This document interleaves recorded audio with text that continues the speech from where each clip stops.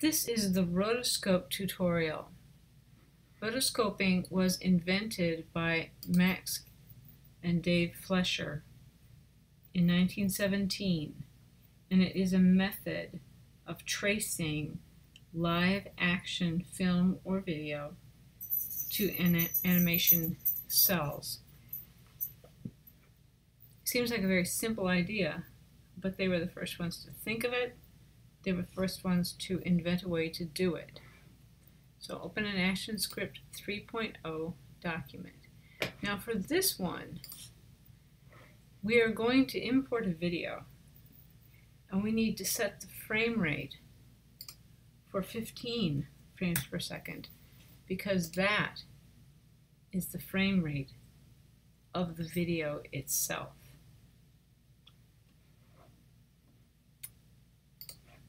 I'm going to save this file as your last name, first initial, and roto.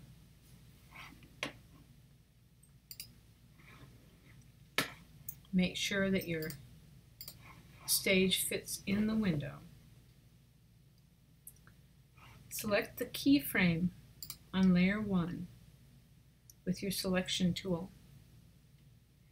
Now, with this keyframe selected in the timeline, we want to go to File, Import, and Import Video.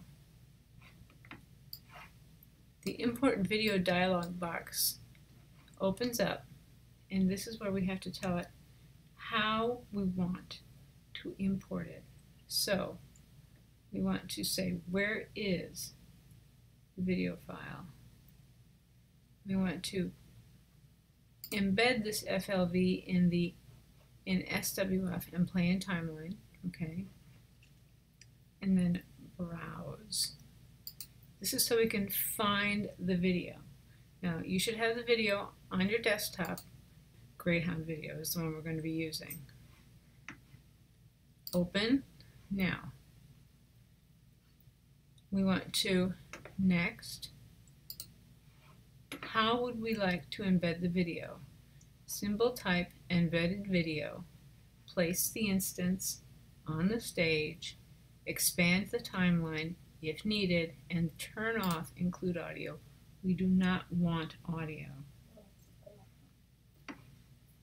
Next, the video you're using is located at, and it should tell you that it's on your desktop. The video will be placed on the stage. The timeline will be expanded to accommodate the playback length. Select Finish. And here is the video, and you can play it, and it's just this running greyhound.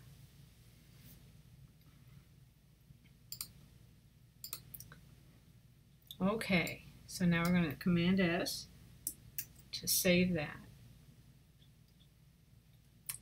Now we want to make sure that the video fits on the stage, and if you go ahead and turn off the eyeball, you can see the edges of the stage. You see the greyhound is going off the edges of the stage. So we want to move it up a little bit.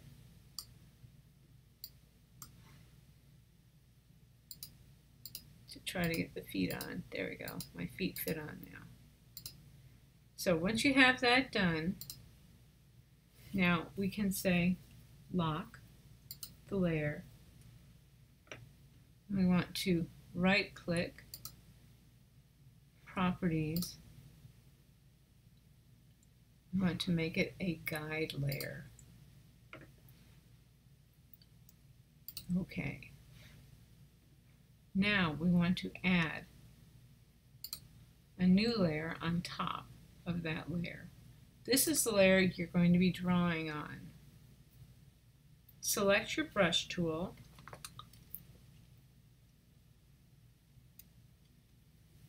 And in the properties, you want to select a color, and I'm going to go ahead and I'm going to reset this is the default settings, and I'm going to flip it. So now my fill color is black, but I don't want black for my fill color. So let's go ahead and select a nice color that'll show against that background color. And I found that purple works really well, because this is sort of a sepia tone, which is sort of an orange. Let's get a slightly smaller brush size. So that looks, that's pretty good. And smoothing of 50. Let's go ahead and close that down. Okay, now what you're going to do is you're going to go to each frame, and you're going to add a frame for each frame.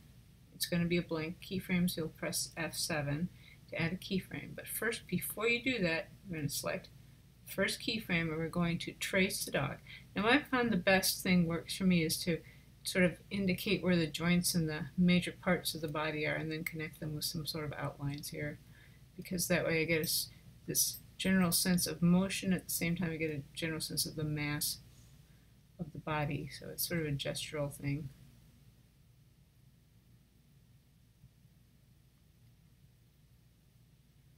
It doesn't have to be very accurate as long as it's got the general sense of the motion. What we're looking for is gesture. We're not looking for detail.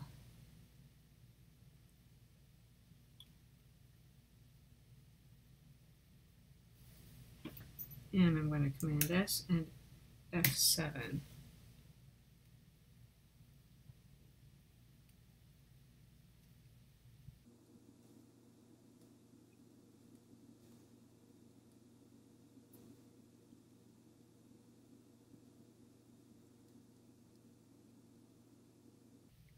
So this is one of Eadweard Muybridge's early motion studies. Before the invention of film and the invention of movies, there was a man who was having a discussion, let's say, he had disagreement with some friends. He was a very rich guy, and he was saying that the legs of a horse were not all off the ground at the same time. Well, actually, I think he said they were off the ground at the same time, and somebody else said they weren't. So there was this bet. They had a bet on, and Muybridge was a photographer, and he figured out a way to set up trip lines. And so the first actual movie ever made wasn't really a movie, it was a series of sequential photographs that the animal ran through, the horse ran through this series of trip lines that had been set up along a racetrack. And you could see at each location, which were all evenly spaced, how the legs were situated, and at some point in the stride they were all off the ground. So this proved the point, and the guy won his bet. Then Eadweard Muybridge went on and found all these different animals to do it with, and he also started doing it with people, where he would have several cameras set up and would set them off with some kind of a remote way of setting them off. And this was the original sequential photographs that somebody figured out, oh, you can play them at a speed that's similar to the speed at which they were taken, and you could see motion, and that was the original movies. So the speed of the motion, however, is pretty much set by the animal.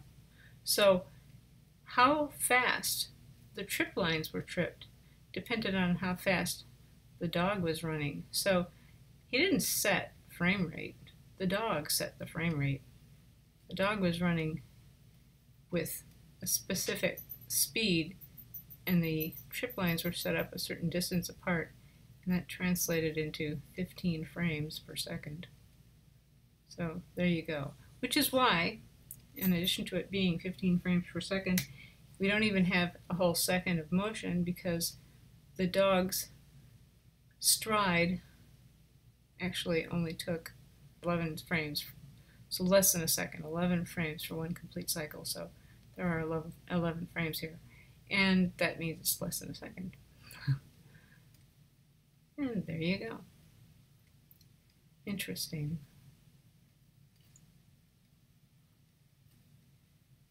So he invented movies, but he wasn't even setting out to invent movies. And he doesn't get credit for inventing movies, but he made the first motion picture accidentally.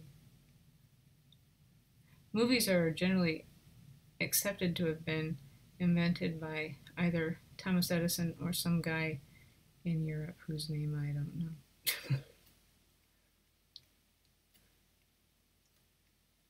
And the Lumiere brothers.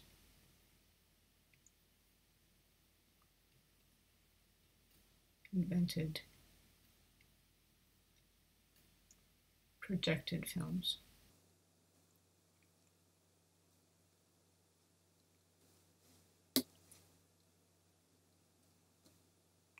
So this takes such a long time, really, for such very sketchy drawings.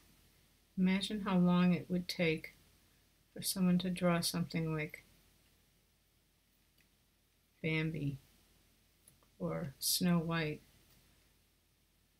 Those movies were made by thousands of people who painted every single frame meticulously by hand. This is why we now have computers doing it, because it's not a very effective use of time or efficient. It's effective, it's just not efficient. And there will always be somebody somewhere who's making a hand-painted film because it's so beautiful.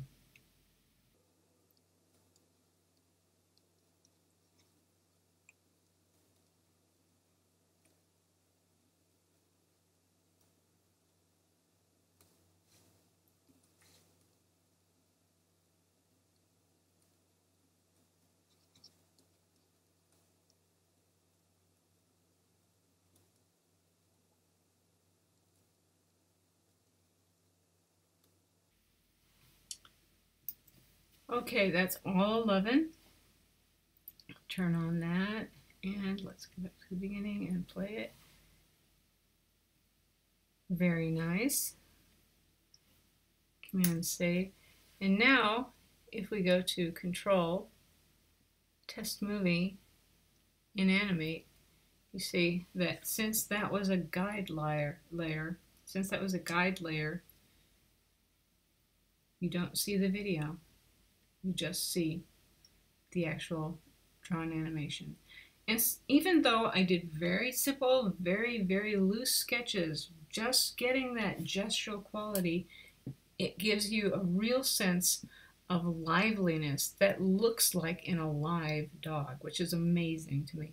But that's the wonder of rotoscoping. And there you go.